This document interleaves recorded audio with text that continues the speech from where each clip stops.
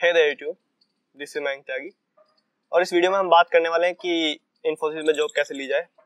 अगर इन्फोसिस आपका campus visit कर रही है तो इट्स वेल एंड गुड, कोई दिक्कत नहीं है आपको। बट अगर आपके कैंपस में इन्फोसिस नहीं आ रही है और आप लोग चाहते हैं कि इन्फोसिस में जॉब मिल जाए तो उसके लिए आप जो है क्या कर सकते हैं, इस वीडियो में हम वो पूरी तरह से डिस्कस करने वाले हैं।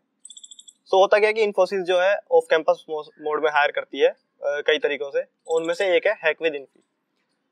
इस वीडियो में हम जो है हैक विद इन्फी के बारे में पूरी तरह से डिस्कस करेंगे, कितने राउंड होते हैं, प्रिपरेशन स्ट्रेटेजी क्या होनी चाहिए आपकी। वो सारी चीजें हम इस वीडियो में डिस्कस करने वाले हैं। करते हैं शुरू।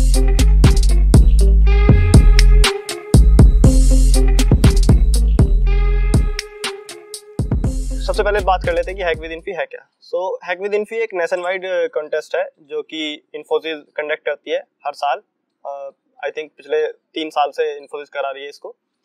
और इसमें क्या होता है कि जो फाइनल ईयर स्टूडेंट है इधर फ्रॉम बीटेक और एमटेक और बैचलर ऑफ इंजीनियरिंग और master of engineering, they can apply. But the condition is कि इंस्टीट्यूट जो है आपका वो इंडियन इंस्टीट्यूट होना चाहिए, मतलब इंडिया में आपका इंस्टीट्यूट होना चाहिए, आप वहाँ से जो भी ग्रेजुएशन कर रहे हो फाइनल ईयर में हो। ठीक है, तो अब उसके बाद जो है इसमें हैक विद इन्फी में क्या होता है कि हैक विद इन्फी में 3 राउंड होते हैं, 2 कोडिंग राउंड होते हैं और तीसरा एक 24 आवर हैकाथॉन होता है जो कि इन्फोसिस पुणे कैंपस में होता है। तो अगर आप लोग first and second round qualify करते हैं तो उसमें से टॉप आई थिंक 110 और 100 स्टूडेंट सेलेक्ट होते हैं और उन लोगों को इन्फोसिस बुलाती है पुणे कैंपस के लिए। वहाँ पे उनका 24 आवर हैकाथॉन होता है। उसके बाद एक ग्रांड प्राइज वगैरह भी होता है, बट हम उस तरफ नहीं जा रहे हैं, हमें जो है बात करनी है कि जॉब कैसे ली जाए। सबसे पहले हम बात करते हैं कि राउंड 1 की। जो राउंड 1 होता है तो वो 3 घंटे का एक राउंड होता है जिसमें 3 कोडिंग प्रॉब्लम आती है।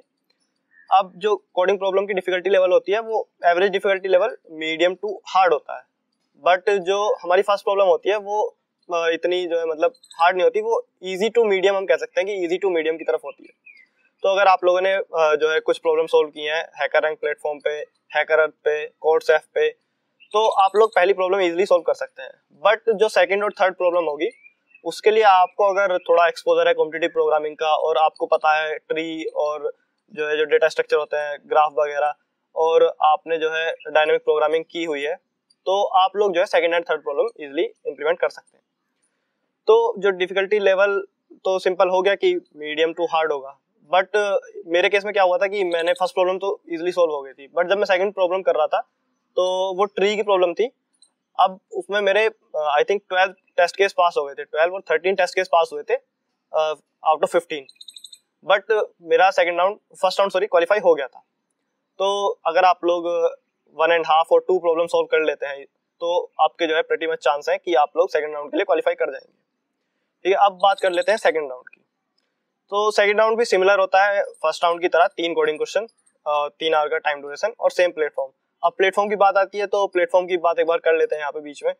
जो प्लेटफॉर्म है तो last to last year means इन 2019 जब मैंने दिया था तो उस टाइम इन्होंने हैकर रैंक प्लेटफॉर्म यूज किया था। बट अभी 2020 में जो हैक विद इन्फी हुआ था उसके कोडिंग राउंड के लिए इन्होंने हैकर अर्थ प्लेटफॉर्म को यूज किया।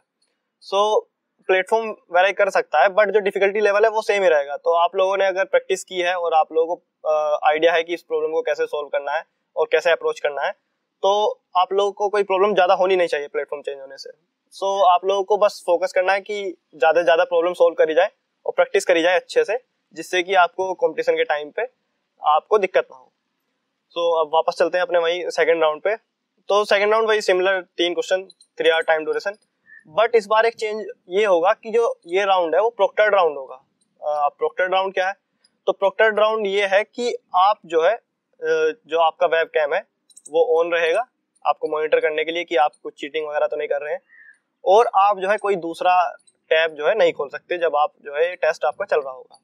आप लोगों को मतलब ध्यान रखना होगा कि गलती से आप दूसरा टैब ना खोल दें, क्योंकि उससे क्या होगा कि आपका जो है ये लॉक हो जाएगा और सबमिट हो जाएगा, तो आप और कोई क्वेश्चन करने के लिए जो है एलिजिबल नहीं रहेंगे। तो ऐसी सिचुएशन ना हो तो आप लोग पहले से ही ध्यान रखें इन सारी चीज़ों का। और मैंने इसीलिए बताया भी है क्योंकि बहुत लोगों के साथ समस्या होती है, वो लोग ध्यान नहीं देते कि प्रोक्टर्ड है राउंड और वो इधर उधर से करने की कोशिश करते हैं, तो वो प्रॉब्लमेटिक हो सकता है आपके लिए। तो ये रही सेकंड राउंड की बात। अब इस राउंड में मतलब हो सकता है कि थोड़ी बहुत डिफिकल्टी लेवल क्वेश्चन की, जैसे फर्स्ट क्वेश्चन उसमें इजी था, इसमें ऐसा ना हो, इसमें थोड़ा बहुत मतलब डिफिकल्टी लेवल फर्स्ट राउंड से थोड़ा बढ़ सकता है। बट हाँ, अगर आप लोगों ने अच्छे से की है तो आप लोग आराम से मतलब कर सकते हैं। अब मेरे केस में क्या हुआ था मैं वो भी बता देता हूँ। मेरा पहला क्वेश्चन इजीली हो गया था। बैक ट्रैक नहीं, स्लाइडिंग विंडो की प्रॉब्लम थी, जो फर्स्ट प्रॉब्लम थी जो मैंने की थी। अब उसके बाद सेकंड प्रॉब्लम जो थी वो बैक ट्रैकिंग की प्रॉब्लम थी, वो भी मेरी हो गई थी। बट जो थर्ड प्रॉब्लम जो थी वो थी हमारी डायनामिक प्रोग्रामिंग की, और वो प्रॉब्लम मुझसे नहीं हुई थी उस टाइम पे। बाद में मतलब फिर देखा ट्यूटोरियल वगैरह, एडिटोरियल वगैरह पढ़े तो बाद में हो गई थी, लेकिन उस टाइम पे नहीं हुई थी।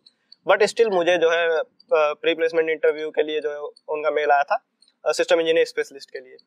बट अगर आप लोग अच्छा परफॉर्म करते हैं तो आप लोगों को जो है हो सकता है कि पावर प्रोग्रामर के लिए भी जो है प्री प्लेसमेंट इंटरव्यू मिले, और जिसका पैकेज 8 लाख है। तो अगर आप लोग अच्छे से प्रिपेयर कर सकते हैं तो आप 5 से 8 लाख वाली जॉब आराम से मतलब मिल सकती है आपको। और अगर आप लोगों को इंटरव्यू के बारे में जानना है कि इंटरव्यू के लिए कैसे प्रिपेयर करें, तो उसके लिए मेरी एक पूरी वीडियो मैं पहले से ही तैयार कर चुका हूँ।